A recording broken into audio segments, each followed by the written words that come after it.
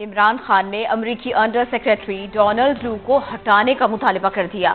अमेरिकी टीवी को इंटरव्यू में कहा, डोनाल्ड लू ने हमारे सफीर से कहा इमरान खान को न हटाया तो नताइज भुगतने होंगे। मुल्क लूटने वाले मुजरिमों को मुसल्लत करने पर अवाम गुस्से में है और अमेरिका मुखालिफ जज्बात बढ़ रहे हैं। Under Secretary of State in the US, who's responsible for South Asia, he tells the ambassador that unless you get rid of your Prime Minister Imran Khan in a vote of no confidence, which by the way hadn't been tabled as yet, but he seemed to know about it, he said unless you get rid of him, Pakistan will suffer consequences. And then goes on to say, of course, if you get rid of him through the vote of no confidence, all will be forgiven.